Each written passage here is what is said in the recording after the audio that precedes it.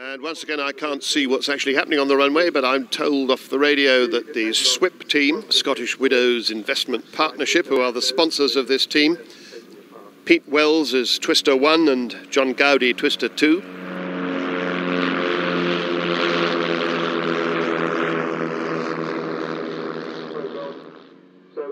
Pete Wells built his aircraft from a private flying association kit at his company workshop, Zulu Glass Tech, who deal in composite materials.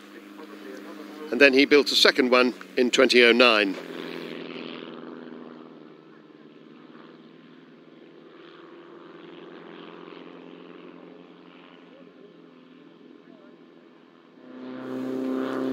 So when they first started and they were the Twister duo, they had the registrations G Riot and G Twist. All British aircraft have this, they start their registration with G. On the way up, so they're now in plan form, and that stall turn as they kick the rudder in and the aircraft pivot about that point. But once they became sponsored by a bank, they thought Riot and Twist, or the bankers thought, that that wasn't a very good thing to have on the registrations of these aircraft, so they changed them to SWIP and ZWIP.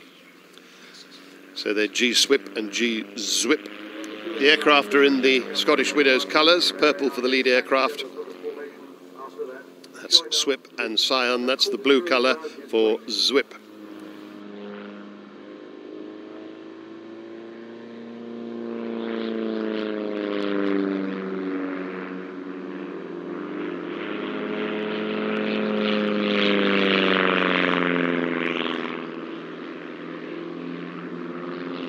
Pitching the aircraft up.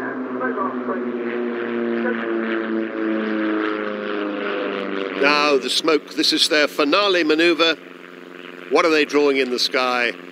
It's a heart. It's Father's Day. This is for all the dads. Big heart in the sky from the SWIP team. Pete Wells and John Gowdy.